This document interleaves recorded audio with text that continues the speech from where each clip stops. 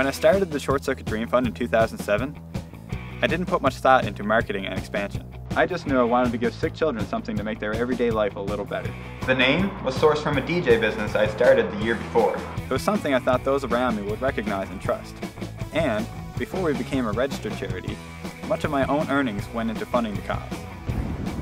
After completing our 5th anniversary celebration, a year filled with events all across Newfoundland Labrador, it became obvious that something had to change. Our name, the Short Circuit Dream Fund, was not very memorable and was becoming increasingly difficult to market. Our board of directors was very localized, and even our constitution was full of inconsistencies. But hey, can you blame me? I was 15 years old when I wrote it. As founder and CEO, I'm excited to say that changes are here. Our constitution has been rewritten so that we can go public in the only way a charity can. Now, every resident of Newfoundland and Labrador is considered a member.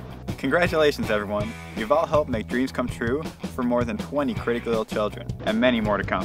While we remain the same organization with the same mission, our name has changed to something simpler and more to the point, the Dream Fund. Thank you for your continued support as we keep putting smiles on the faces of sick children all over Newfoundland and Labrador. The Dream Fund, lifting hearts, one dream at a time.